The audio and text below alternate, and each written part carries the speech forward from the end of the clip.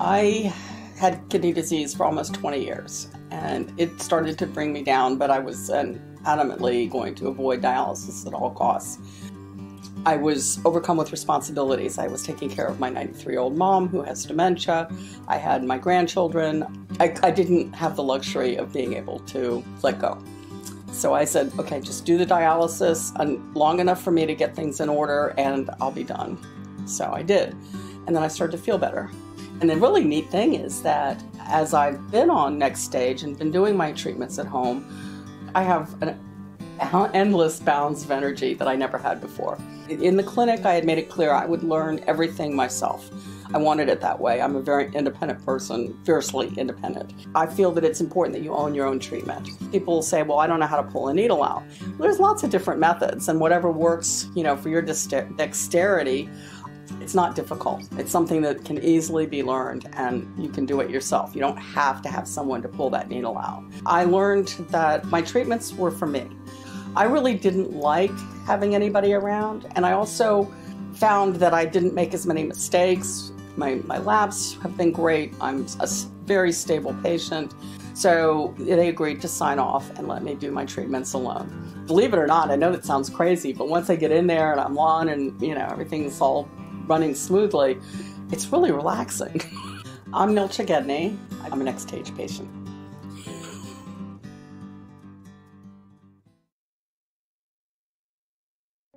Hi guys, good morning. Come in. How's everybody? My routine for home dialysis compared to in-center is basically I could get up, I could have breakfast at my leisure, and then I could start my treatment whenever I want. I was diagnosed with kidney disease about 2005. The nephrologist was trying to put it in remission. Didn't work out, and then my husband passed away.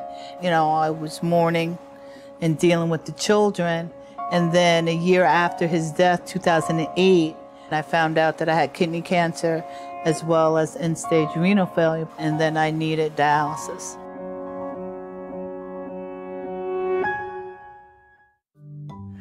So this is Tableau. Her name is Tammy. Before my transplant, I was using Next Stage. Well, the difference between the two is that the Tableau is how easy it is to use.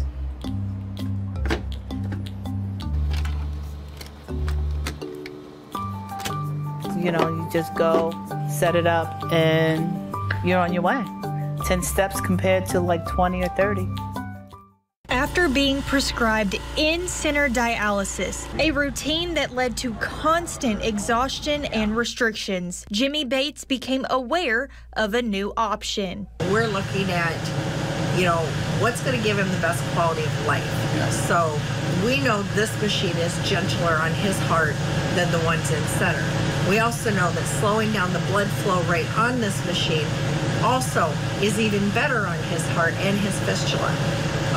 We also slowed down his UF rate, so it gets a deeper cleaning, deeper into those molecules, so his body doesn't even feel like he's a dialysis patient. Right. Home hemodialysis allows Jimmy, with the care of his wife Dawn, to travel across the country, showing firsthand how you can have kidney disease but still live life to the fullest. They do a type of dialysis that it's relatively new in the sense of this particular machine and this particular method, which provides a freedom to our patients that they've never had before.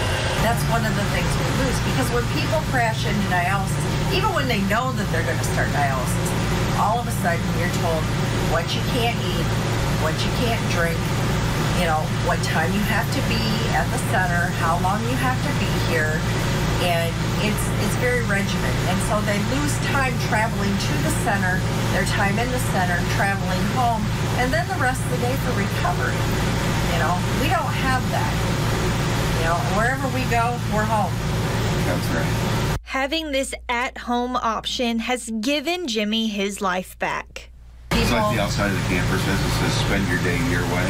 That's what we want to do. I have to do dialysis, but once that's done, I can go and do anything else. Yep. And there are people who are afraid, and I understand that. Change is scary, and you're already thrown into this world that is scary enough. You've been told you have a disease that has no cure, and so now people are talking to you about putting needles in yourself and doing your treatments, and that's very scary, but it doesn't have to be. It can be very empowering. The Bates say it is important to be educated on all options that are available. I was a new mom. I had just gotten married. I just moved into my home with my family, and I got this diagnosis with kidney disease, and it threw everything out of whack. I didn't really know much about dialysis. I really didn't know much about kidney failure. I personally thought it was some kind of terminal illness. It was very frightening to me. Once I had to start on hemodialysis and I was going to the center, well, it was very depressing. The first thing that we're told as patients is what we can't do, what we can't eat, where we can't go. Well, what was the conversation that you had with the doctor?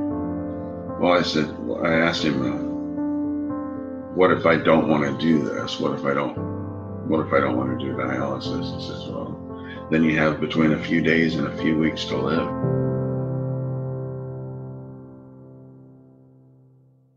I think that being able to do it at home has been the best thing in the world for me.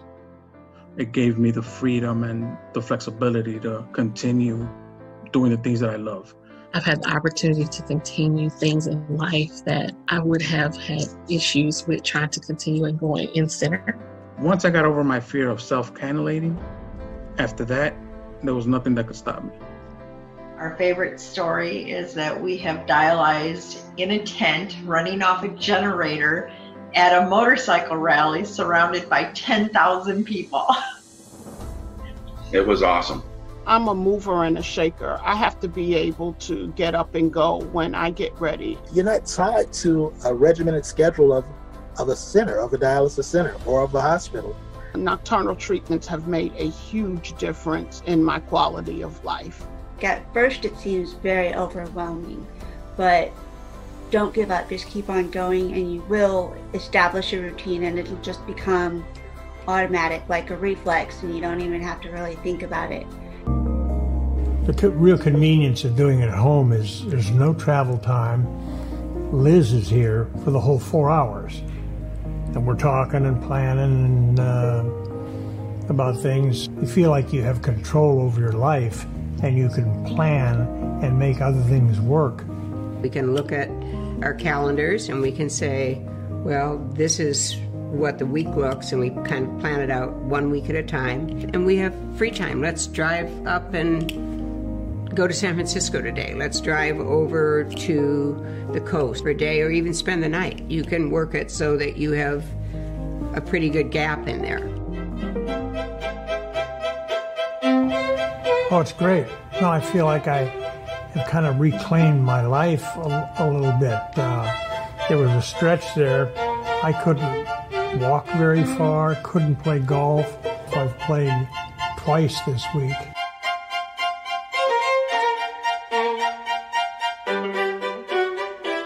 When I first heard about it, I thought, well, here's something to hope for. Here's something that could improve my life and could make it better for me. And it's turned out to be true.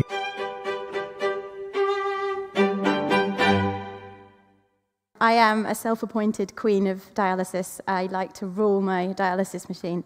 I went into kidney failure when I was 14 years old, which is 19 years ago now, and I can't have a kidney transplant. So I live and survive by dialyzing myself on this beautiful, huge dialysis machine pretty much every night at home, overnight while I sleep, carefully supervised by Archie the cat. In my previous talk, I'm not going to obviously cover it again, but I talked about the fact that for many dialysis patients, kidney disease is really, really tough. When your kidneys fail, it isn't just that your body can no longer clean the blood and actually remove toxins that your kidneys keep you alive, but it's not just that. Your kidneys interact with all the systems and all the organs in your body. So they affect your bones, they affect your brain, your memory, your concentration, they affect your digestion, they affect your joints, they massively affect your energy. So people with kidney disease are chronically fatigued, and yet they don't look ill. And that's one of the challenges. And actually, when I spoke at the original TED conference, I talked about how lucky I am to do my dialysis at home and to be able to do 6 or 7 hours every night, as compared to the people who have to go to hospital, and they can only do 4 hours 3 times a week.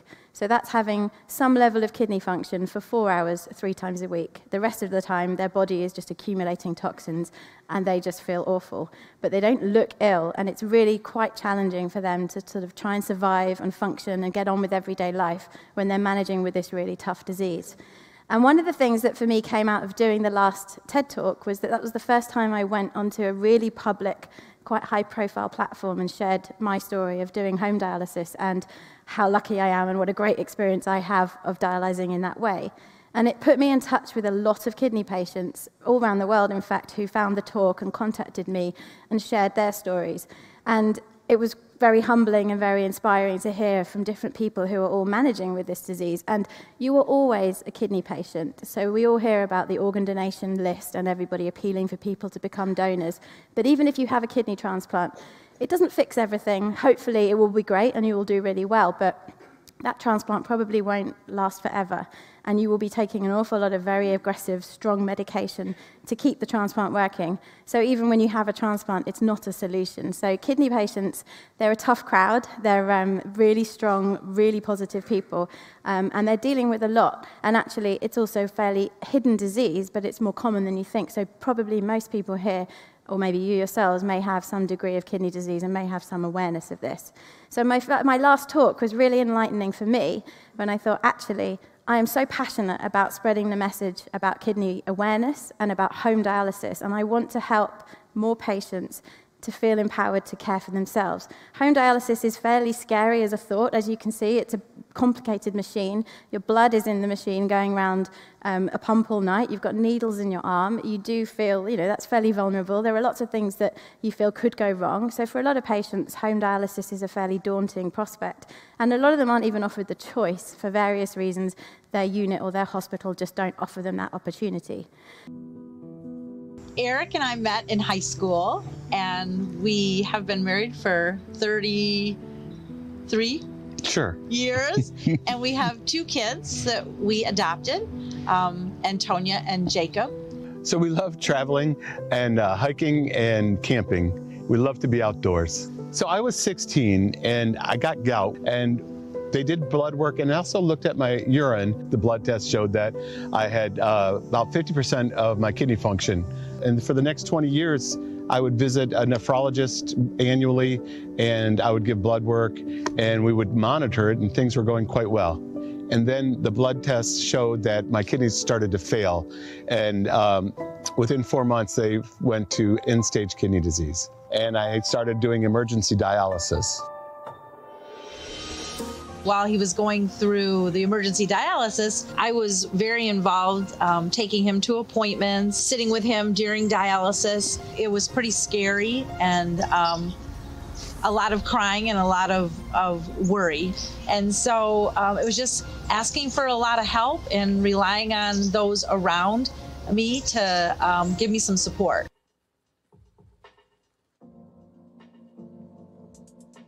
For anybody having whatever medical issues, and I'm talking about the care person, you have to be very supportive. You have to be there, whether they're giving you a hard time or they're giving you an easy time. You need to be part of the support. Some advice that I would give to other care partners would be to not be scared, to understand the benefits that this is going to have for your loved one. They might already feel like a bother. They already might feel like, oh, I don't want to get my family involved, but just doing little things like sitting with them, and you don't really have to say much. You just have to sit with them and let your presence be felt, and just be positive and try to be that anchor for them when they need you the most. And if they want to come home, I think we have to lose that fear of what can happen, because at the end of the day, like I said, We're sharing that time with them and we're learning along with them. Home dialysis has absolutely changed our lives together and Reggie's life. And having the convenience of having it here, that he doesn't have to pack up and go into the car and leave and go somewhere to get dialysis. I remember getting up for school, and sometimes, like, you know, she couldn't help me with day-to-day things because she's so tired, or she just came back from being in center and coming off dialysis, so she had to sleep and things like that. But this time around, seeing my mom so energized, she's doing everything for her church, she's running around doing errands, making me dinner every night, just simple things like that. It's a little difference, but it's huge. It's more of an energy that he gets after he's done doing treatment, and it gives him the freedom to set up at the time that he can. When he was going in the clinic, he was going in the evening, so he will come home drained. After she started doing home dialysis, I realized just a change in spirit. I strongly believe like people heal faster when they're like amongst family and like those that they love.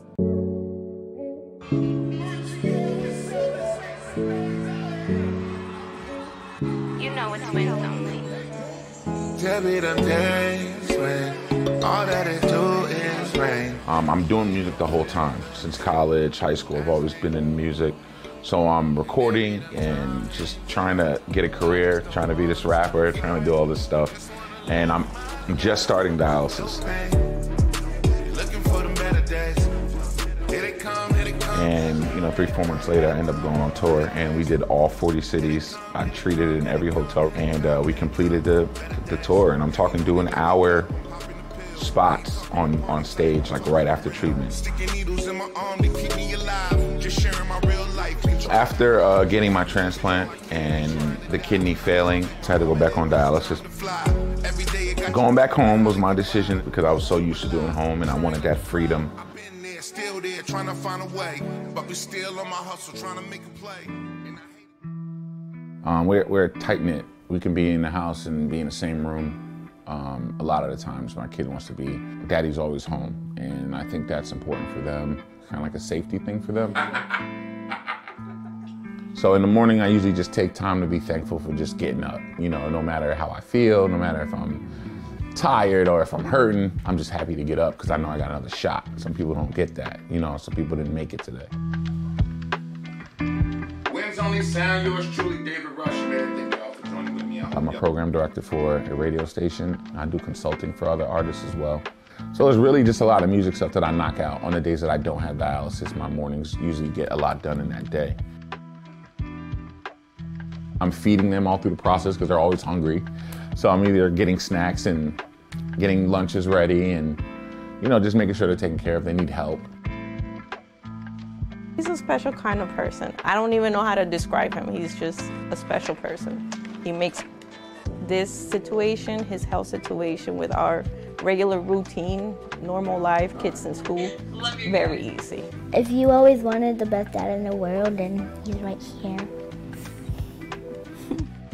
You know, I'm blessed to be able to do this stuff. And there's people who can't put their own pants on in the morning who have to do dialysis. But then there's people who have full careers and do dialysis, you know? So I think it's all based on your willpower, your mental status of where you are, and your support system. Hello. You know what? Some of you may have seen me earlier, Nell Chagedny, and I'm the executive director of Home Dialyzers United. And I'm here today with a really special group of advocates that I want to introduce you to in no particular order. First up is Dawn Edwards, who is a self-described chronic kidney disease warrior with firsthand experience of every renal replacement modality, including transplant and rejection. So Dawn, welcome, and we're looking forward to chatting with you. Next is Tracy Bailey Amati, who is a patient advocate, a former in-center and home dialysis patient, and two-time transplant recipient who actually just got her second transplant this year. And finally, Erin Battle is a wellness ambassador for the Rogerson Institute, New York City, and is helping patients to get their wings back. Erin also is an actor and singer in New York City, and welcome everyone. We're here to talk about what we wish we knew when we started. We've all been on dialysis for a fairly good length of time. I know I'm in 9 years, and each of you have a fair number of years under your belt. So let's just start going around. Maybe start with Dawn, and then Tracy, and then Aaron, just again, in no particular order. And tell us about what you wish you had done differently when you first found out you had kidney disease. Wow, you know, I could talk all day about what I wish I knew when I first found out I had kidney disease. When I found out that I needed dialysis, it was way back in 1992. And there just weren't any resources readily available for me to educate myself, to find out what dialysis was like, what this new life was going to be like, and what I could expect. So I learned a lot by fire. I wish that I knew that home therapies was going to be as great as I found out it to be later on. I wish that I knew more about diet and how that was so important in prolonging the kidney function that I did have.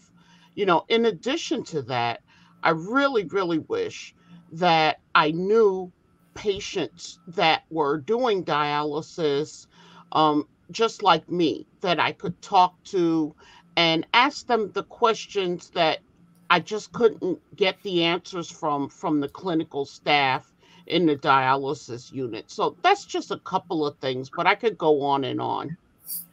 And Tracy, how about you? I agree with Dawn. The most important thing that I wish I knew, like Dawn said, how nutrition is very, very important. During my 5 years, I lost a lot of weight. And when you're on dialysis, you lose your appetite. Food doesn't taste the same. And I wish somebody told me that not eating is not an option, that you have to use food. You have to look at food like medicine. When the doctor tells you you have to take X, Y, and Z, that's exactly what you're going to do. So food is very, very important. I wish I asked a lot of questions. I wish that I did have other dialysis patients to bounce off questions, and looking at seeing dialysis in the works. I knew of dialysis, but I really didn't understand the machine or actually see it being done. And Aaron, what was your experience like? I just want to say, I wish I knew. Yeah. I mean, basically, because, you know, you're into this whole situation all of a sudden, and you don't know anything. And like Dawn, I started a while ago, and when I had time actually to understand what was going on, but I didn't have the resources. I had 2.5 years before I actually started to have treatment. And but I was also lucky enough to find a facility at that time that was doing a home treatment of peritoneal dialysis, because it wasn't actually that readily available at that time. And I just think that from now, all of the information and education that happens was not happening at that point. I'm sure some things were out there, but it was not available. And it's not available to new patients who have absolutely no idea about what this illness is and what it does and how you need to take care of yourself with food, et cetera, et cetera. So I can definitely resonate with your comments about food. I actually was able to help avoid going on dialysis for almost 20 years by doing a low protein diet and avoiding moving to a more natural diet. And lately I've been working with the plant based diet. So food is very important. And as Tracy brings up, you have to think of it as medicine. But moving on, what do you think are some questions that you want the audience to know that were important to ask as you started? Dawn? Yeah, one of the first questions that's really important to ask is when you find out that you're in renal failure, if you're not one of those patients that has to start dialysis right away, one of the questions to ask is, what can I do to prolong the kidney function that I already have? And that's where we go back to that food. Yep. Again, that's one of the most important aspects of prolonging the function that you have. The next question that's really important to ask is, what are my options? You don't have to accept what's offered to you first.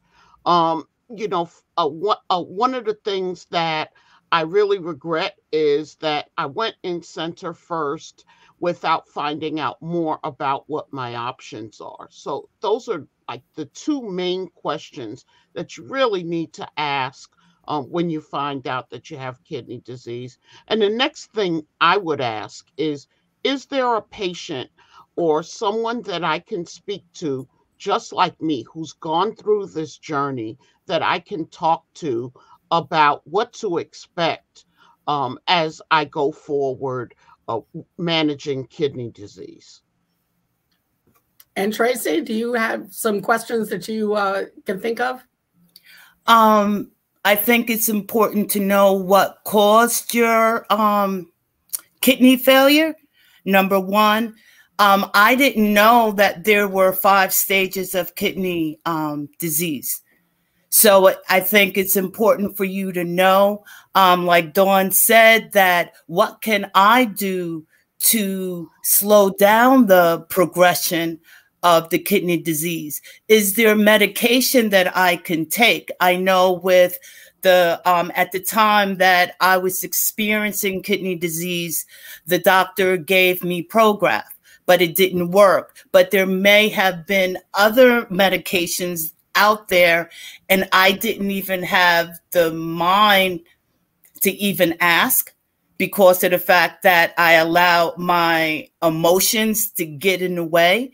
And I think that it's important for you to not to see dialysis as an end, but it's a new beginning, and you just have to learn to accept where you are. And I believe Christine in the first session, she says that don't try to get back the life that you had, but you accept what you are, your situation that you're in, and start a new beginning.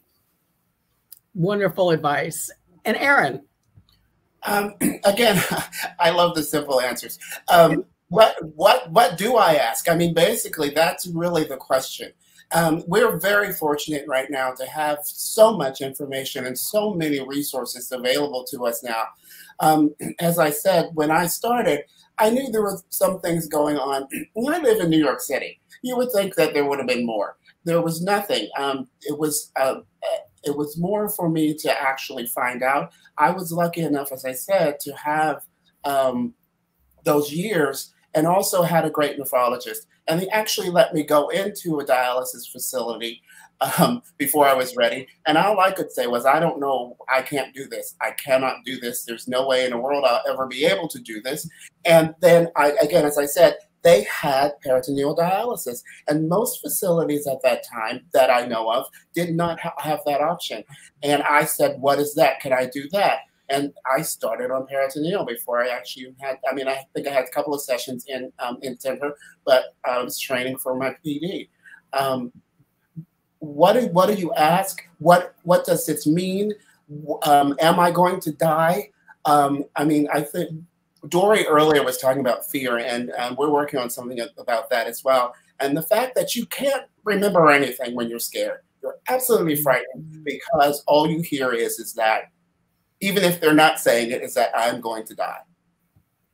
You know, Aaron, this is everything you're saying. Everybody said is exactly true. I remember early on being sent to the dialysis clinics and literally being overcome with fear. I call it my PTSD moment. So, and nobody ever discussed with me that there were options for home. And this was only 10 years ago. So even knowing what those questions are to ask is really important. We had a question from the audience, and it seems to be this is a really hot topic today. And they want to know about how challenging is it for a patient to learn to cannulate themselves for home dialysis? So I know, Dawn, you've done this in the past. Anyone else here? I have as well. And how was it for you, Tracy? You know what? I didn't have fear of learning to cannulate because I knew that that's going to get me home and I'll be able to do dialysis at home. I would have more freedom. My children, my 2 daughters were 7 and 9 at the time. So I was able to be home for them. So fear with the cannulation was not an option. And that the nurse that I had, because I started off with next stage for about 5 months, she was very good and just being with me every step of the way. And I just built my confidence, and then I was able to do it myself. Wonderful. And Dawn, how about you? Yeah, I'm kind of similar to Tracy, but when I was presented with cannulation, I was a little bit nervous, but one of the things that I always did when I was in the dialysis center was I looked at everything. I watched them put my needles in. I watched them take my needles out. I looked at them put other people's needles in. And so I wasn't afraid of the process in and of itself. I was a little bit apprehensive as to whether I was going to do something wrong. And what I learned that is really valuable, and I want all of the patients that are listening to today that are afraid of cannulation, is home training nurses are the best. My nurse spent time with me. We started by her teaching me how to take my needles out. And then she did the guided technique with me, where I put my hand over her hand and she put the needles in so that I could feel how the cannulation technique actually felt. And I was paying attention to how I felt inside my body, like how the needle felt when it went in, and when you felt the pop when it goes into the graft, or when you get that flashback. I really paid attention to those things. So after I held her hand, then when I felt comfortable, then she put her hand over mine. And I started to put my own needles in. And I was paying attention to how it felt. And if it didn't feel good, then we could draw back and make that adjustment. That's something that when a technician or a nurse in a dialysis center can't do, because they can't feel inside of you. Only you can feel that. And once I got that first flashback into from putting my needle in, that was it for me. I was empowered. I was ready to go, and I was excited about being able to cannulate myself on my own. You know, I experienced everything that you two have talked about. And it is so empowering. And to this day, no one will ever put another needle in my fistula. Absolutely not. You think you can't do it. I still actually have to look away if they draw blood, but I can, put my needles in every day. So we have another interesting question, which we're actually going to talk about a little later today. But Debbie Lawson writes about AKI as a initiating for your the cause of your kidney failure. And this is a topic really important to me because in looking back in retrospect, that is probably what had precipitated my starting dialysis as well. Did any of you experience an AKI or that you know of, or did you have a genetic illness or another reason for starting diabetes? One of the, I think it's interesting to tell the audience here some of the many different reasons that we've all ended up in dialysis. For me, I had FSGS, and it was very progressive, and I tanked very quickly. I crashed into dialysis because I experienced my husband passed away. I was supposed to go for some testing to see exactly where I was. Then I crashed into dialysis. I found out that I had kidney cancer and end-stage renal failure. So it's very important that when you get the notice that you have kidney disease based on a disease like FSGS, you have high blood pressure and diabetes, you need to really take care of yourself, do your follow-ups, do your testing, and just be aware of where you are in your illness so that possibly you can prevent crashing into dialysis. And Aaron?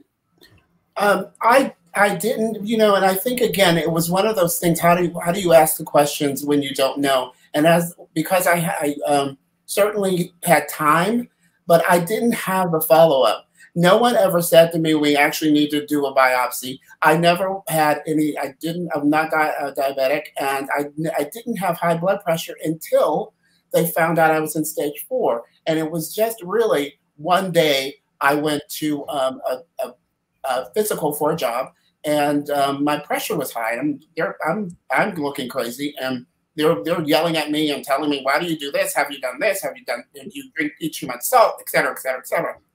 And I'm trying to explain to them, I've never had high blood pressure.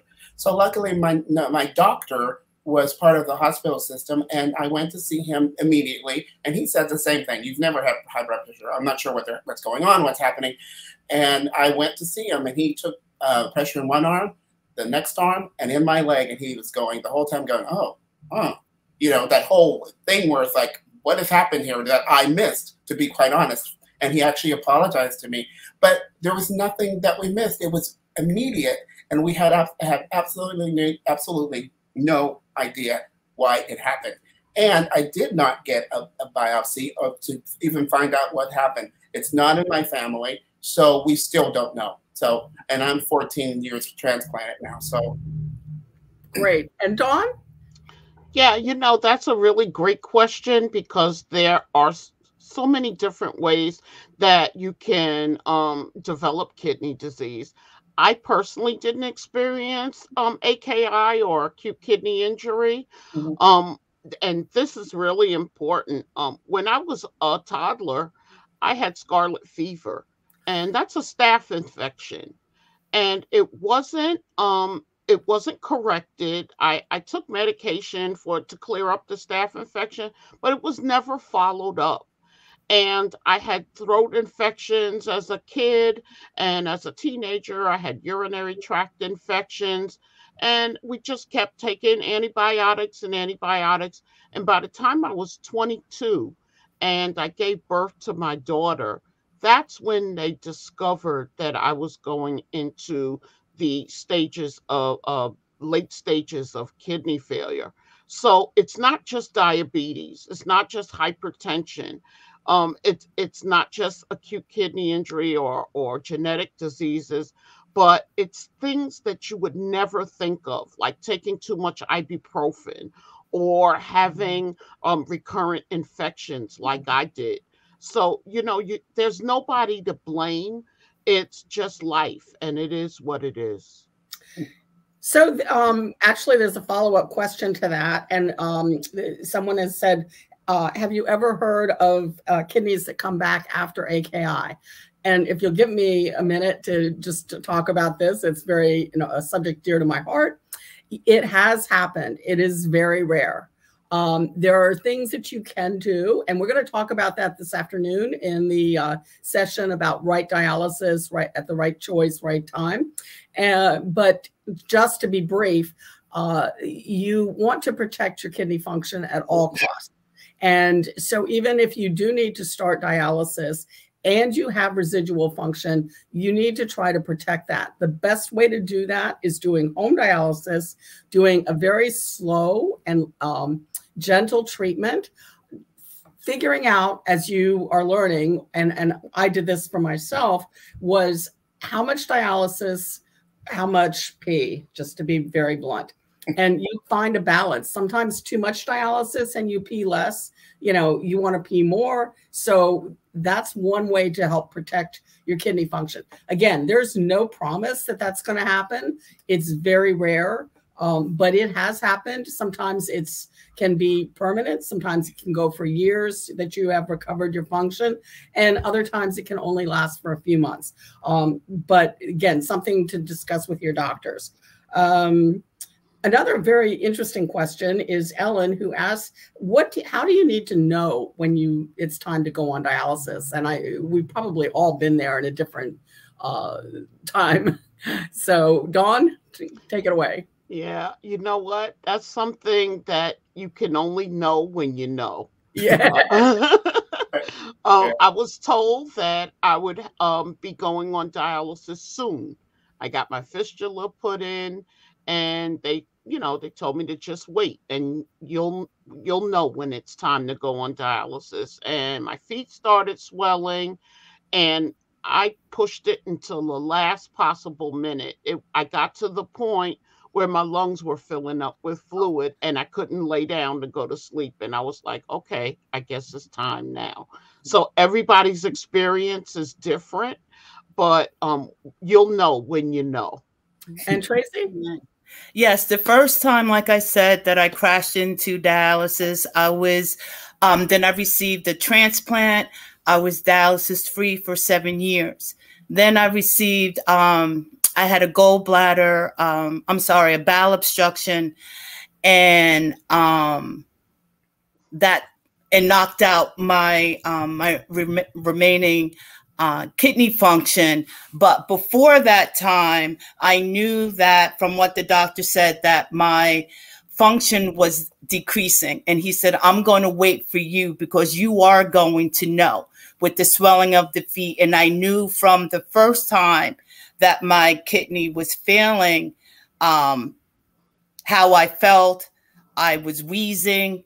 So I knew, and I just wish that I could have prolonged it a little bit more. But with the bowel obstruction, I had no other choice. And then I had to do dialysis the second time. And Aaron, how about you? Really, it was very interesting. I'm a kind of a weird person with symptoms, and my numbers just kept going up. I didn't always feel bad. I really didn't feel bad. I didn't have any trouble breathing. I've always been a thin person, but then I didn't have any swelling. I still was urinating, but it was probably more water than it was anything else. So I didn't have a lot of those issues, but it was numbers that actually ended up getting me on dialysis. And I still had a little more function once I started, which if I had been able to start on peritoneal and if home hemo was available, I probably would have still had more function throughout the whole process. But that's when I knew. That's when I knew because they said you have to do it now because it's already, your numbers are still crazy. But basically what ended up happening. So I totally understand this question. Over the 20 years, I would see a nephrologist, and twice they said, if you don't start dialysis in a year, you'll be dead. And I still felt great. So I was like, I don't quite understand. In fact, the second time that happened in 2007, I packed up and moved to Ecuador for a year. So, go figure. Well, I also did what I'm going to tell you not to do. And I put my head in the sand. I literally absolutely refused to look at anything related to dialysis. So it's hard to believe here I am today. But when I crashed into dialysis, I knew nothing about it except that when I did drive to the nephrologist, I had already packed a bag. He said, do you want to go to the emergency room now or in Monday? And I said, now. And it was like, you know when you know, and that was it. And so, but again, I did manage to nurse myself along for about 20 very productive years. So with that being said, we might want to just summarize. We're coming to the end of our time, and it's just been wonderful. I love you all. So maybe some words of advice for people that are looking down, the same journey that we are on. Just summarize in a few quick sentences, something you want to tell them. Anything. Just get as much information as you can. There's a lot of information out there.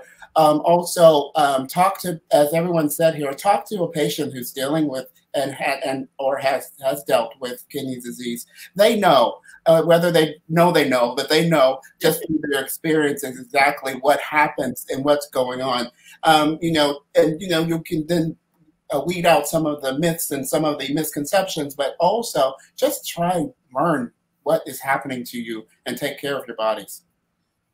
And Tracy? Yes.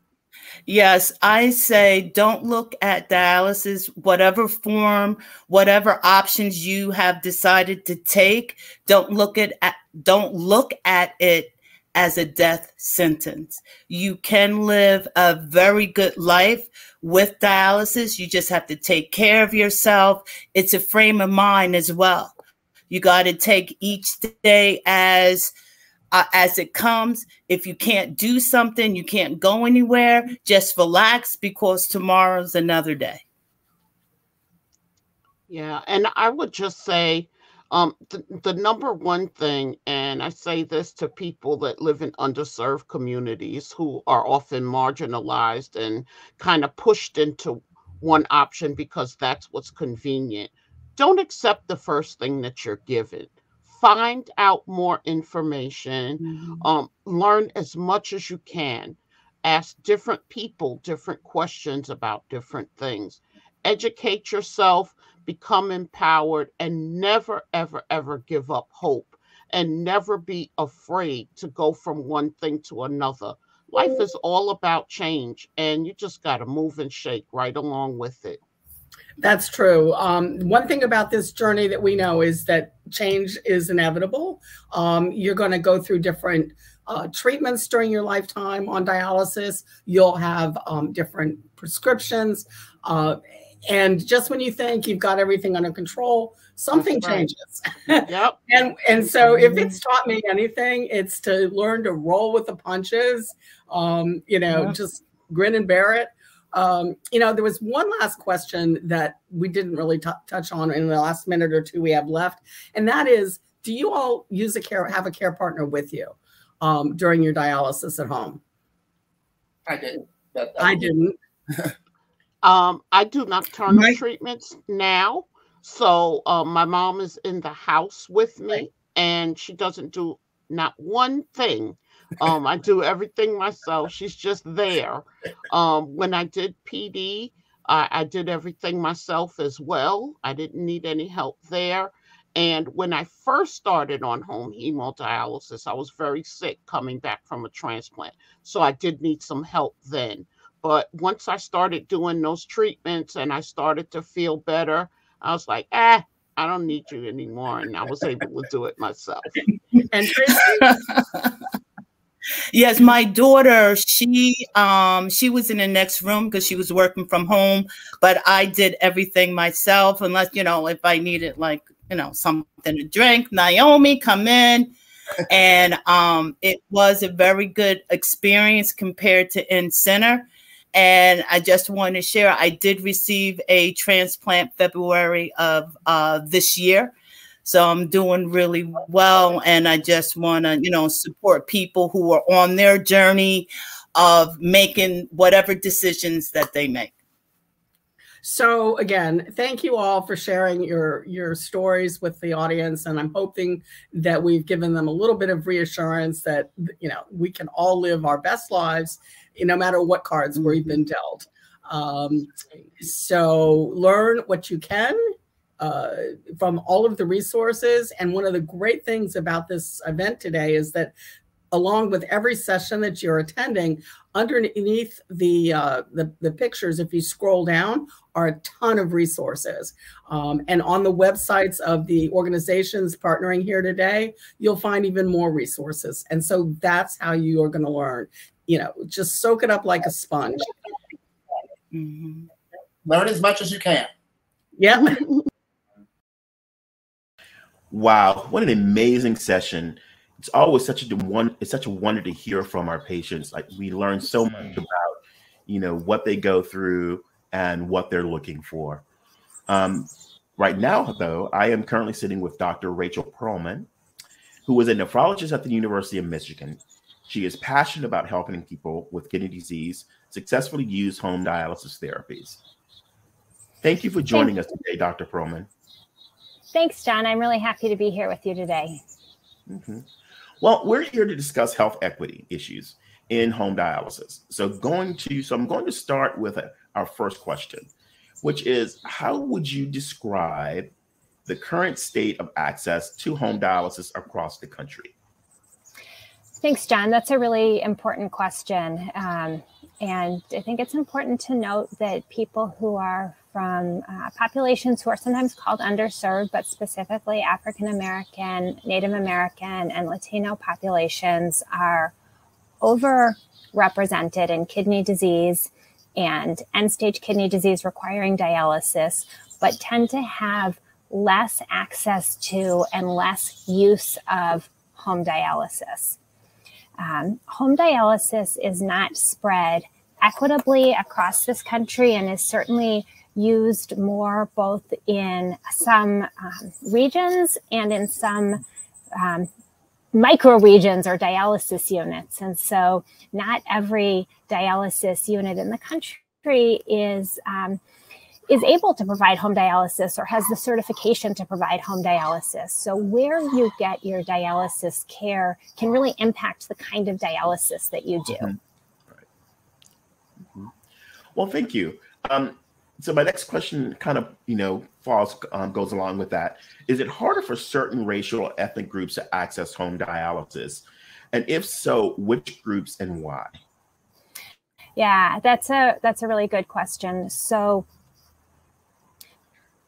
people who are African American, Native American, and Latino are underrepresented in home dialysis. And usually when I say home dialysis, I'm lumping together home hemodialysis and peritoneal dialysis, with peritoneal dialysis being much more common than home hemodialysis. And access to both of them is really important for everybody who has kidney failure requiring dialysis. And what I hear from my patients and what I read in the medical literature is that people who do dialysis at home really value that opportunity, and both the health benefits that come with it and the ability to have that control over their medical care and their lifestyle and make dialysis fit in better. And so having access to home dialysis is really important for everybody.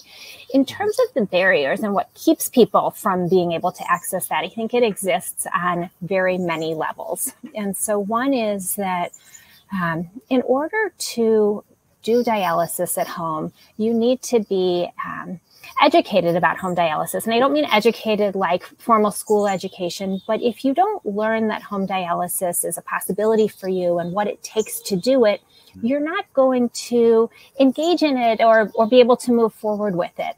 And so ideally, dialysis education starts before people actually need dialysis, but it doesn't need to end there. And so if you start with hemodialysis in a dialysis center, you absolutely still have the possibility to transition to home dialysis. The big but is you have to know that it's available to you and you have to be getting care somewhere that offers it. There's also in addition to that health structure piece, I think it's really important that as kidney disease education is provided to folks looking towards dialysis or who are on dialysis, that home dialysis is offered to everybody so that provider biases don't lead to a pre-selection of patients who would be somehow considered better for or more appropriate for home therapy, but that everybody is considered as a potential candidate for home therapy. And then another piece that I think is really important is that when people are doing dialysis at home, they tend to be advocates for it and both want to tell other people about it, but are comfortable talking about it. And so most people, or many people with kidney disease, know somebody else with kidney disease and may even know somebody else who's getting dialysis. But whether they know somebody who's doing dialysis at home, a neighbor, a friend, a family member, can make a really big difference in whether doing dialysis at home feels accessible.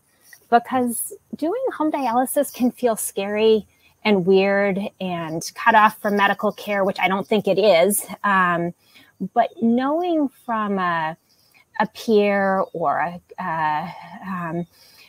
somebody that you know who's doing it can make it feel so much more accessible than just hearing it from your nurse or doctor or social worker.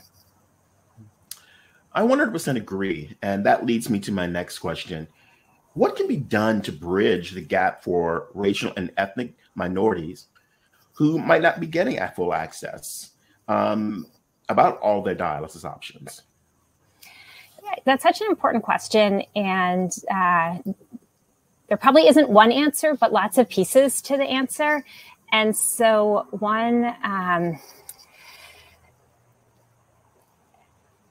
health systems need to make care equitably available to all, but saying that doesn't make it happen. And so the availability of education from what is now much more common, but has not been as much of the traditional medical education, like online resources and learning from members of a dialysis community, I think is becoming much more important.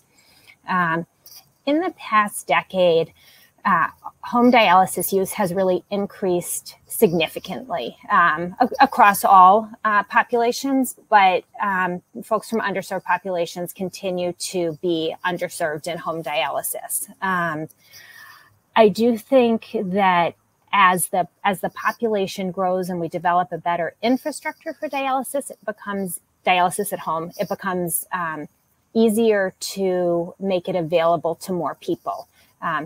Again, that doesn't mean that it's going to be made available equitably to all people.